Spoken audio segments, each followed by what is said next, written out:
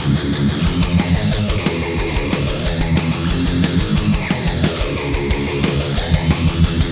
lovely freaks, and welcome back to the podcast. I'm your host Amanda. And I'm Hannah. And if you're new here, hi, welcome. If you like things strange and unusual and true crime, you can go ahead and hit that subscribe or follow button. You can also head down to the description box and you'll see a link that will take you to our link tree. That'll give you access to our social media like Facebook, Twitter, Instagram, and all that jazz. Yeah. Alright, so we're back. Hold on, I'm trying to get to my thing. Okay. We're back. We don't have a lot to go over today before we get started, but I do want to say that we have a community tab now on our YouTube. I kept wanting to say Twitter. And we did a vote to see what you guys wanted to hear, and you guys picked something creepy. So that's what we're going to be talking about today. And this has to do with like Ed and Lorraine Warren. So we'll be posting a lot more stuff on our community tab. We also will be posting on Twitter and stuff like that as well. But just be on the lookout for things. I was super excited that we got it. Usually on YouTube you had to have like, I don't know, so many before you could get a community tab, but they changed that. YouTube is kind of going downhill. Yeah. But that's okay, because we have Spotify and all that. You could do some ASMR. I don't know if they can hear that. That was a brush. I'm going to put that down because I'm going to start tapping it. Okay. So today we're going to talk about the Smurl family. And this has to do, like I said, with Ed and Lorraine Warren. God, I can never say her name fast. And we get a lot of our content from their cases because there's so many to deal with, which is really good, I guess. Not for the people. And as always, like we say, when we talk about these, we kind of go into this with an open mind. I'm not saying whether they did have these experiences or they didn't. I don't know. I'm not going to say that somebody didn't have an experience like this, because it's kind of hard to prove, you know, if you've seen ghosts or not. It's really hard to prove. You just have to kind of believe somebody. So let's get started. Jack and Janet Smurl, along with their young daughters and Jack's parents, all moved into the duplex on Chase Street in West Pittston, Pennsylvania. Gosh. In 1973. It's a tongue twister today. After their house got damaged in a flood. And I think it was actually a hurricane, but the flood came from the hurricane. The duplex, however, was owned by Jack's parents, and they had actually rented it out to other tenants. So they had been renting it out. I think an old woman lived in one side, an older man lived in the other, before they came and moved in. They had the whole house, or the duplex, shall I say, inspected and made sure, like, you know, everything was good and ready to go before they moved in. Also, the people that had lived there previously, I think the older man passed away, but the older lady, she was renting it out to people, which I thought was really odd. I don't know how she was able to do that, but whatever. So they also, Jack and Janet were very into Catholicism. They were Catholic, and so they were really into their faith. They went to Mass every Sunday, so that's something to note, that they were very religious. Catholic people that get the wrong end of the stick. It really is when it comes to these sort of demonic things. And I don't really know. I'm not Catholic, so I've read some things about it, but apparently Catholics are more susceptible to possessions and demonic things. I don't understand why. It's really weird. Yeah, I mean, that's gotta suck though. So the duplex that they moved into was built in 1896. So it's a pretty old house. The town that they were living in was very small, and they didn't have the whole duplex to themselves. They lived on the north side, and Jack and Janet, Jack's parents lived on the south side. So lived on, and it was divided in half. It wasn't top and bottom. So they lived there for 18 months before things started happening. So on January 1974 was when strange things started to occur all over the house. Now, I will say there could have been something like going on before this, but because they were doing, like, they were moving in and they were doing renovations, and they were just not really at the house a lot because they were trying to, like, get into their community and go do a lot of things and make friends and be at church a lot and stuff like that. So there probably was some small things going on, but they just didn't really notice it until 18 months later. Because a lot of people were like, that's a long time for something to happen. Like, why was it so long? But that could be the reason. They also, like I said, they also were renovating the house because there needed to be upgrades done to it, because it was pretty much, like, had never been upgraded since, I don't know, like the 20s or something like that. So they had a lot of upgrades to do. So the first thing that started to happen was they put new carpet down, and there was a stain that appeared on the carpet. So it was kind of like an oily grease spot, and they would clean it and it would go away, and then the next day it would come back. They did this for like a week, over and over, until finally they said screw it, and they went and got a new carpet to lay down, and that one didn't have that problem after that. One night while Jack, this is the dad of the family, was watching TV, it all of a sudden burst into flames. Not like it was a small burst, but like it exploded. There were a lot of different things that were catching fire over the course of the next couple of days too. Like, I think there was like a microwave or something like that. Just a bunch of different stuff that was like catching fire randomly. They just chalked it up to, okay, well, it's faulty electrical wiring because this house is old. The plumbing in the house was always messed up, and they were constantly having to fix it, but they chalked that up to, okay, it's just old, faulty stuff. But if you think about it, like, some of that stuff could be explained by like a poltergeist, especially like lights flickering and things like that, because that's how demonic manifestation starts. We've talked about that before. So those things were kind of happening during this time. One thing though that they couldn't explain was one morning they woke up to brand new porcelain tub that was installed in the parents' bathroom. It had been completely destroyed. There were cracks, chips, and it looked like basically a bear had like come in there and just like tore it up, because there were scratches on it too.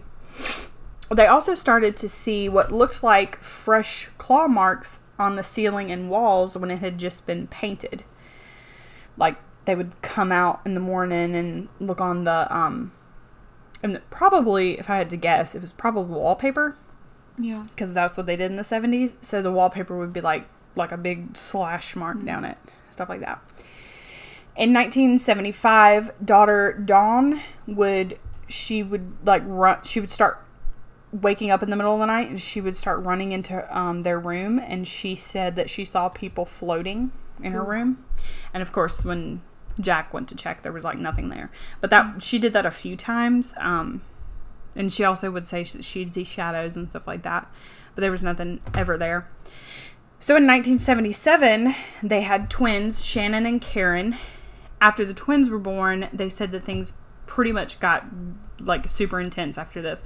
Toilets would flush on their own, radios would turn on and off by themselves, doors would open and close by themselves, and also they would have cold spots all in the house. Not cold spots like, oh, there's a chill in the air, but like literally you could see your breath when you'd walk to a certain place. They also would hear footsteps upstairs. The house was also started to smell very bad, and we've heard this before. In multiple different ones that we've done, where you'll start smelling bad smells and stuff like that. Which I never understood that. Like, how does that? I guess because demons smell bad. I don't know. Oh, well, really? that's. I mean, I guess that's essentially what they think. Yeah.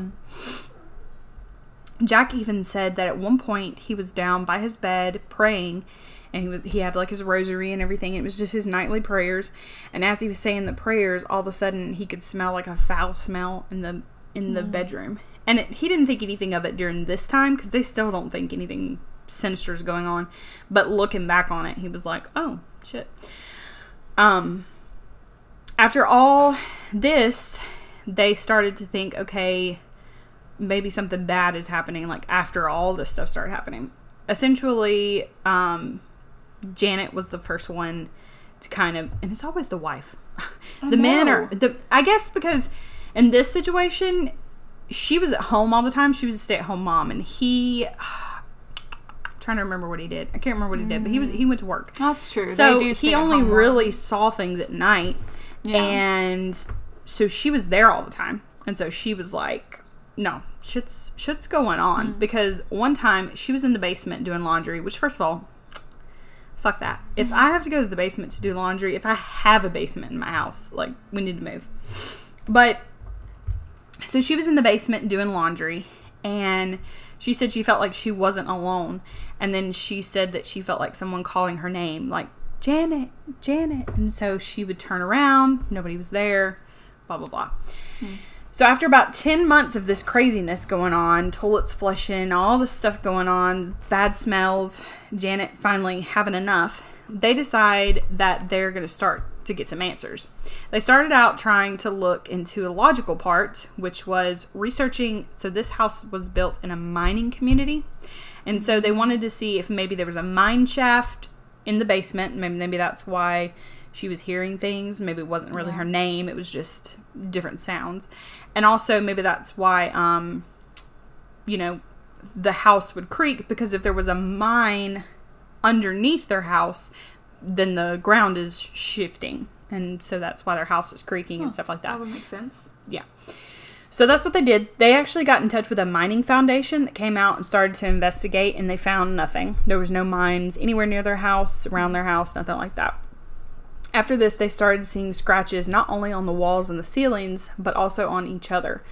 They didn't want to believe it was, a haunted thing or demonic presence, but which is crazy to me, because most Catholic people, like, they usually think that right off the bat, Yeah. But things kept getting worse. Jack's parents would hear from, like, their side of the duplex. They would hear arguments going on, like, almost like people yelling and screaming at each other and fighting. And they would go over there and be like, oh my God, what's going on? Like, thinking maybe Jack's, like, beating the shit out of Janet. And nothing. Like, they were like, what are you talking about? Excuse me. Whew. Janet and Jack would feel freezing spots, like I said, everywhere. And the scratches, of course, like I said, they were going on daily. Then Janet started to see a huge black figure in the kitchen. And she was in the kitchen one day, and she saw this, like, black figure, like a mist type of thing, come up, and then it went into the wall. And then her mother-in-law saw it on the other side in their duplex. So the in-laws in this Jack's parents, they never really experienced as much stuff as Jack and Janet and all them on that side. But I think it's probably because whatever this was attaching itself to the family and the family. Yeah. And we'll get more in depth of that. Mostly Jack, and we'll talk more about that. So one night, their oldest daughter, Heather, was going to be confirmed, like, in the church, like Catholic confirmation, which I don't know if that's essentially like our baptism type, how we baptize. But she was going to be confirmed in the church, and a huge light fixture came down on their youngest daughter. So she was, like, walking through wherever, and this light fixture just dropped and it almost killed her. And so they couldn't, I guess, like, make it. It's almost like the spirit, like, knew, like, you're going to be confirmed, and I don't want that to happen, or something like that. It was weird. So Janet was also violently pulled from her bed one night, and hold on. Sorry. She was pulled from her bed, and Jack, like, could hear her, obviously. So it was essentially, kind of reminds me of, oh gosh. No. paranormal activity where she's getting dragged out of the bed, which really sucks. So while this is going on, though, she's screaming, yelling, and Jack is trying to get up, but he's being like almost choked by this smell, like this horrible smell. And it's not like physically being choked, but like it's so bad that he can't, like he's choking, like he's trying to throw up, I guess is what you could say. So yeah, that shit's crazy. Then Jack starts to levitate off the bed, and after this, they were like, okay, something's going on. The dog, they had like a German Shepherd. This poor dog would randomly just get like tossed across the room. They would just be sitting. He was fine. He survived and all that, but he would just randomly get tossed across the room and just he would get spanked almost like. I guess that's what they thought was going on, because he would be sitting there and all of a sudden it was almost like somebody popped him on the butt and he would, and take off running. So they constantly heard noises. It kind of reminded me of the Enfield Poltergeist when we talked about that, which is the Conjuring 2 movie.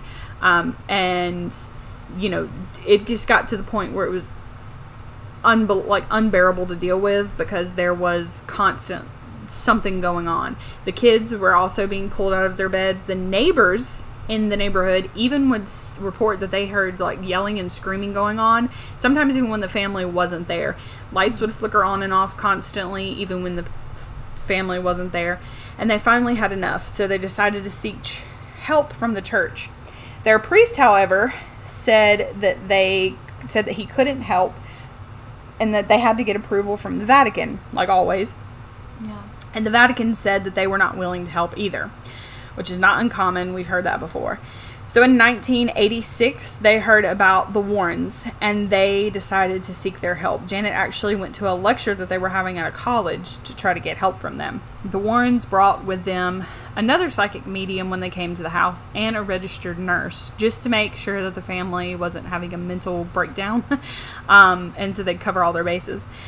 The Warrens asked them if there was anyone in the house that tried to communicate with the dead, like a Ouija board. And they also asked them, are y'all Satanists or anything like that? To which Jack and Janet were like, absolutely not. And we don't mess around with stuff like that. We're devout Catholics. Like, nobody in this house is doing that. So Ed and Lorraine said that maybe whatever was, like, the entity was latched itself to them, because of how strong their faith was.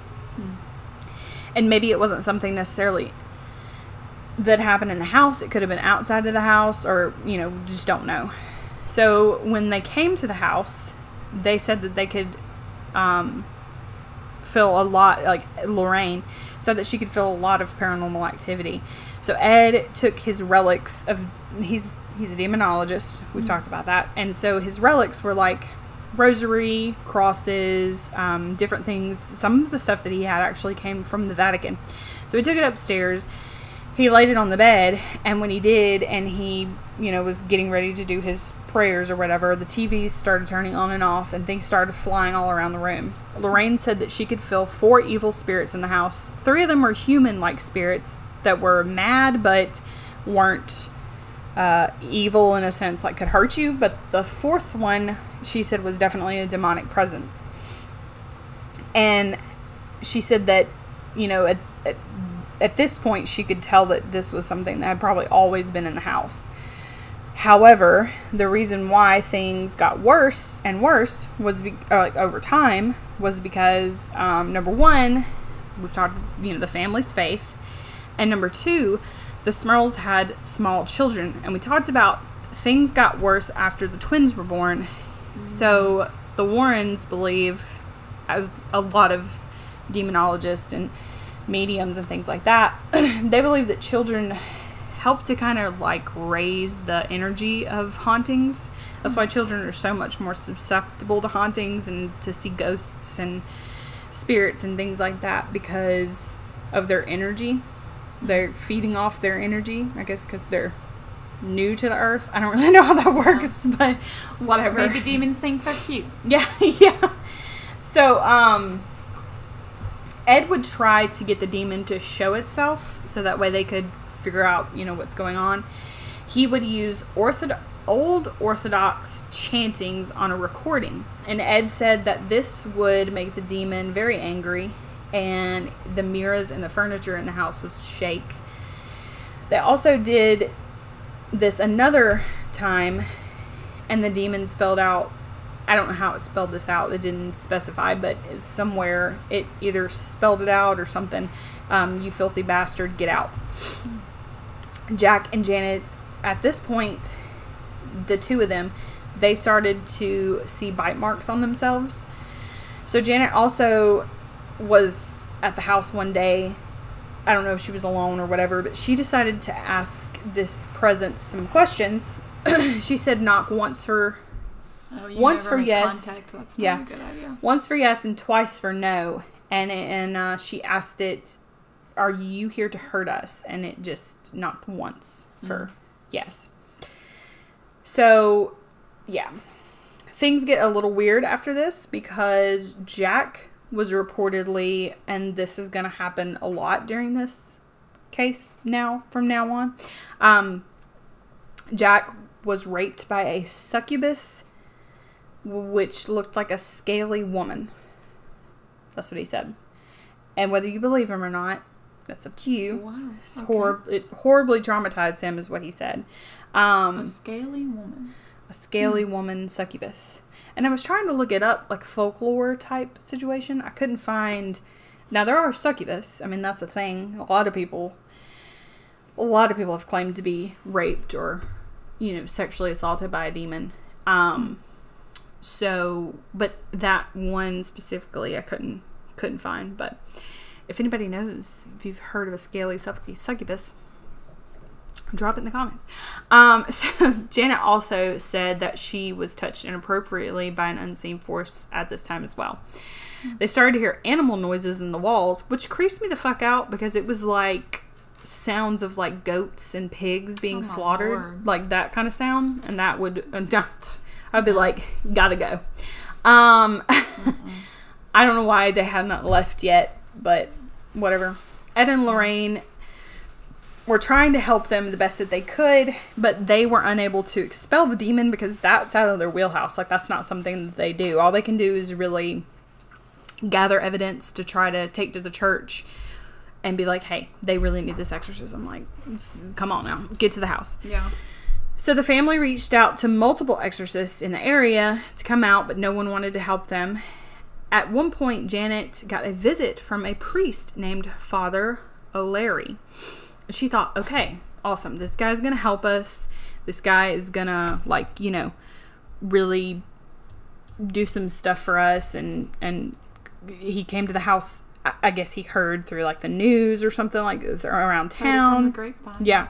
So she walked him to the house and everything. And when he left, she told Ed. And after doing some research, they found out it wasn't a real person. So Ed thinks that this demon is so strong that it possessed someone to come and try to pretend like it was a priest. Wow. That's crazy. That's what his theory was, because they did research, they tried to find out this Father or Larry, who is this, and this person did not exist, at all. Ed, after this, was adamant about, we need to go to the Vatican, we need to get help. So Father, he knew a priest named Father McKenna, and he used to work for the Vatican, but he decided to step away from it because he didn't like their rules and stuff that they had. I'm assuming probably because he didn't like the fact that people had to jump through hoops to try to get an exorcist to come to their house. So he had worked with the Warrens before, and he decided to help them. He came to the house to do an exorcism and would start saying his prayers and his blessings, but things didn't really change after this, unfortunately. The family started to get very ill after this, and even one of the daughters almost died from a mysterious fever. The children were also showing up with bites and scratches and bruises all over them, and basically the next morning after they were seamlessly fine at night. Ed and Lorraine were there pretty much the whole time, and we've heard this before, that they stay there at the house. They don't just go look at stuff and then leave. Like, they actually live there in this stuff with the families. So Father McKenna came to perform another exorcism, but yet again it did not work. The family went away for a camping trip because they were like, okay, we're gonna get away. Like, this, we gotta go. Nothing's gonna happen to us while we're out of the house. Unfortunately, it was too late for them to for it to matter. Yeah, for it to matter, because obviously this demon had latched itself onto Jack, is what the thought is. And while they were camping, it bothered them. Jack would even get bothered, like, at work with different things that would go on. So the Smurls were very distraught after this, and they were like, okay, the last exorcism didn't work, and the Vatican's not willing to help us, so we gotta figure out something to do.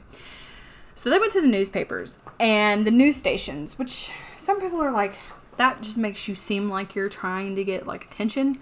But at the same time, I don't know, because half of the freaking neighborhood knew about it. I mean, it's not like... Yeah. And they didn't purposely, like, go out to the neighbors and be like, hey, come and see this shit. Like, you know what I mean? I think they want attention because they want the church to be like, oh, like... And that was their thought process. Like, if they got attention, even if it was the wrong kind of attention, maybe the church would be like, oh, shit, we gotta wrap this up because we can't have this leering about. Unfortunately, this didn't help them. This only made things worse because people thought, like I said, that they were just looking for attention. Things got worse with the demonic presence as well after this. It's almost like it knew. Jack and Janet continued to get sexually assaulted and raped after this, both of them.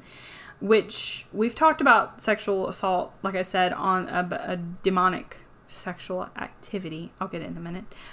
And a lot of people actually have said that they've experienced this. Like, I've went through some Reddit posts, and there's been a lot of people that have said they experienced it. Like, sex with a demon. That's basically what it is. I mean, really weird. Awful. If I was single. No. Well, if late nights get a little lonely. It reminds me of, I'm not making fun of this situation, but it reminds me of, I think it's Scary Movie that makes fun of that. Yeah. And she's, like, into it or whatever. Mm-hmm. I think it's the first one. Yeah. But anyways, so one of their neighbors named Paul Kurtz, who was a douche, he believed that the family was just saying all this to get book deals and television deals. He was also the chairman of Scientific Investigation of the Paranormal. Yeah, that's what it's called. I had to think about that. He reached out to the Smurls and wanted to investigate the house on his own. He was like, hey, I'm going to put you guys up in a hotel. I'm going to pay for everything. You stay there for like a couple of nights. I'm going to give you money to eat, all this stuff. And I want me and my team of scientists to come and study this house and actually see what's going on. The Smurls declined, which people thought was really strange.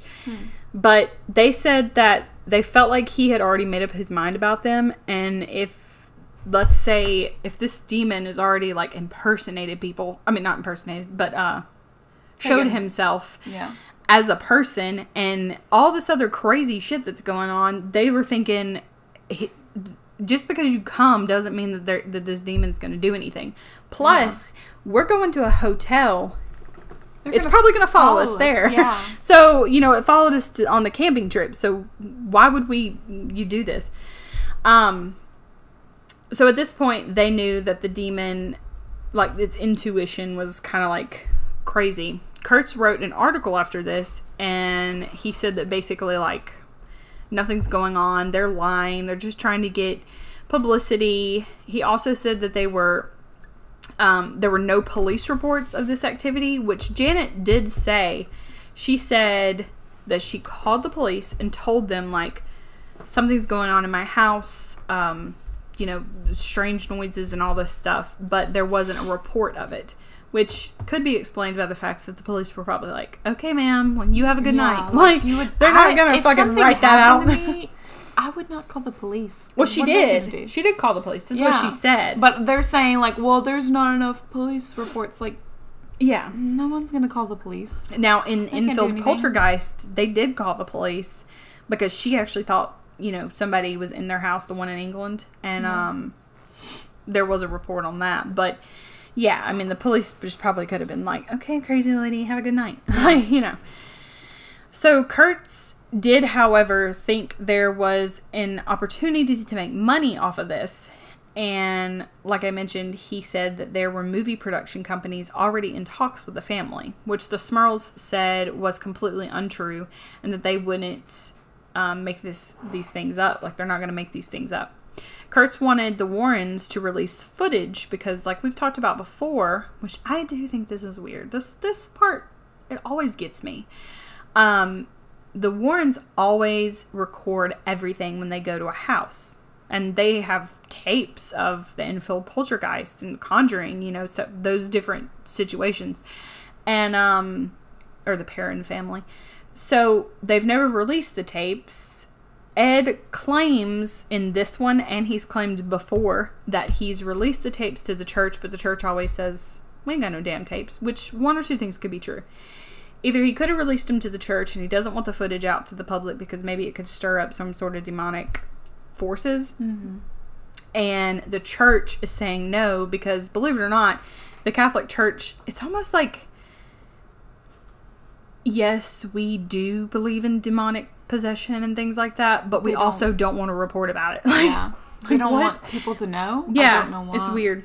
So, reporters... Go ahead. Do you think that the reason they don't want people to know, because if more people know about it and accept it, then more demons will come, maybe? I don't know. Because Catholic people are more...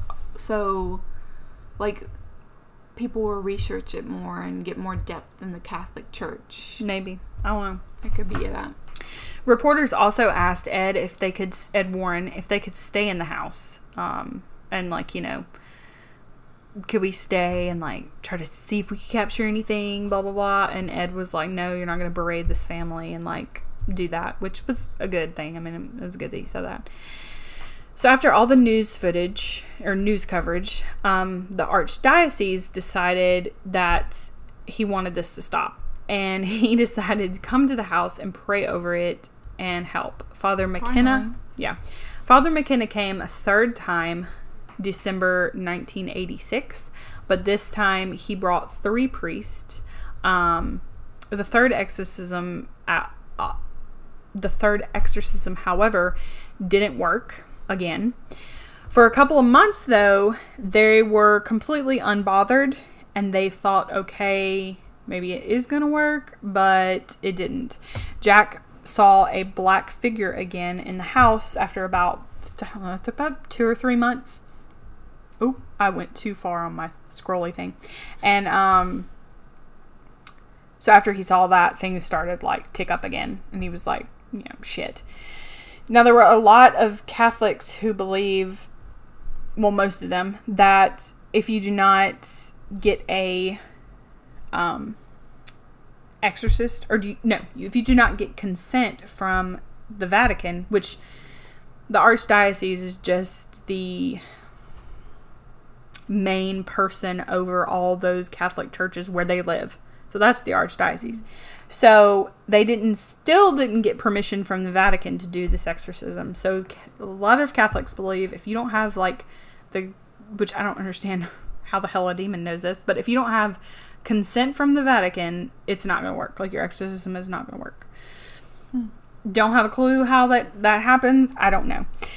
So the Smurl family moves after this because they didn't want to go through this again, and they were like, okay, we're getting out of here, like, we're done. And this was in 1988. But unfortunately, when they moved into their new house, the activity followed them. Damn. After this, and they had a lot of problems in their new house, finally the Vatican was like, okay, we'll help ya. Oh my God. And now I think it's interesting because if they had a book deal right before they moved. Like, what was it? Oh, they decided they were going to move, and then like 6 months later, they got a book deal. And a lot of people were like, oh, they got a book deal. But why would they move? Yeah. If you got a book deal from something that they got the book deal first. That's what it was. So why would you move? Because if anything, I would want to like bring people to the house if you're going to get a book deal and be like famous or some shit like that. You know, I would want people to, you know, you could charge money for people to come see the house or something like that. So the priest from the Vatican finally came in 1989 in their new house. He performed their last exorcism and it worked, because after this they had absolutely no more issues, like forever through life. Good. The kids didn't, the wife didn't. I think that Jack actually died of cancer. No, diabetes in 2017, I believe. So the father died, but nothing bad. So how long did the haunting happen? So from 74 to 89. Yeah, 74 to 89. 10 years? About 14 years? Yeah, something like that. 15. 15 years. 15 years. That's a long time. It's a long time. But it gradually started, you know, just small stuff. Gradually got worse. They lived there I say 74, but it may have been like 76, because they lived there for 18 months before anything started happening. So that's the end of the story, and that's the Smurl family's experiences. And even the house today, people have lived in it on and off, and nobody's ever experienced anything like that, which makes me think that it probably was something that just attached itself to the family. Well, if they got rid of the demon, of course it's not going to be there. Yeah. And obviously it followed them wherever they went. Yeah. But I don't know. What do you guys think? Like, do you believe in it? I mean, it's really hard to say. Like, you can't say, oh no, that definitely didn't happen, because you have no idea. Like, you weren't there. Sure. So I mean, I don't know. I feel like it might have been a female demon that kind of like was attracted to John. Yeah. Or just the demon that was attracted to John. I think we've had an episode before where the father was not getting as much. What was that? I think it was the Perrin family. Wasn't it The Conjuring? Yeah. Yeah. I was just saying, the dad wasn't getting bothered as much by the demon, to the point where he didn't even believe that this stuff was going on, really. Yeah. Until it started really amping up, where it was like in his face. But he wasn't getting like messed with, and then he was actually getting like caressed on the shoulder and things like that. But Jack in the Smurl family, he definitely was being raped by a woman at night, some sort of succubus. Yeah. And then the kids also said that they started to experience things touching them in the middle of the night too. So that's horrifying for a child. Yeah. A lot of therapy to go through. Yeah. But I don't know what's going on with them today. I couldn't find any information out about them. So obviously they didn't get rich from their book deal. There is a movie called Haunting, I believe. It's got like 2 or 3 stars. I didn't watch it, but there's speculation that this is the next case that they're going to do in the 4th installment of The Conjuring. So we'll see. But yeah, so that's it. That's all we got for you today. So hopefully you guys enjoyed today's episode. Be on the lookout for all of our different activity on our community tab now. And like, comment, subscribe, all that good stuff. And we'll see you guys next week. Bye.